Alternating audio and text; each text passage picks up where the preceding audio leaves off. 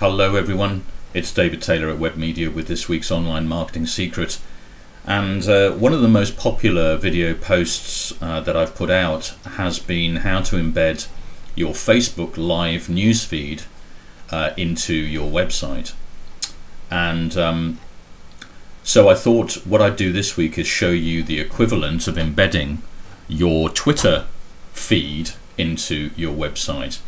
Now, I have done a video on this before, but it's slightly changed. Twitter has slightly changed since, so I'm going to show you the new version.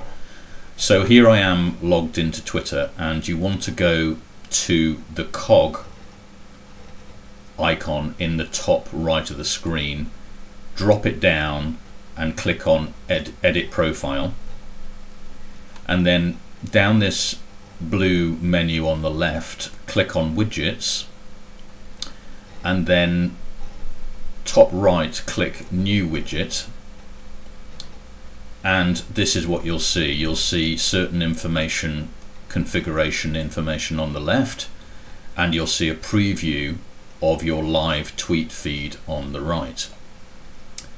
And so over on the left it'll have username first of all, and that'll be your Twitter username, and you then have a couple of options whether to exclude or include replies to your tweets and whether to auto expand photos. Personally, I would take off exclude replies, and it'll show you the new version of the preview. The height you can alter, but the default is 600 pixels.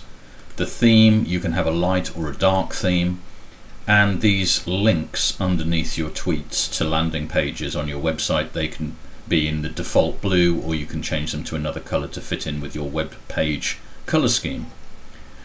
Then what you do is you click on Create Widget, and it'll show you a preview in the right panel here, and underneath it will give you the code, the HTML code, which you right click and copy, and then you whiz across to your content management system, or in this case your HTML editor, and you open up the page on your content management system that you want to drop this into, and you drop the data in there and save it, and this is what you should see.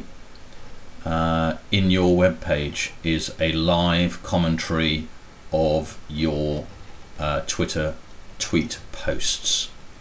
So it's pretty quick and it's pretty simple. I hope you have some fun putting that into your website.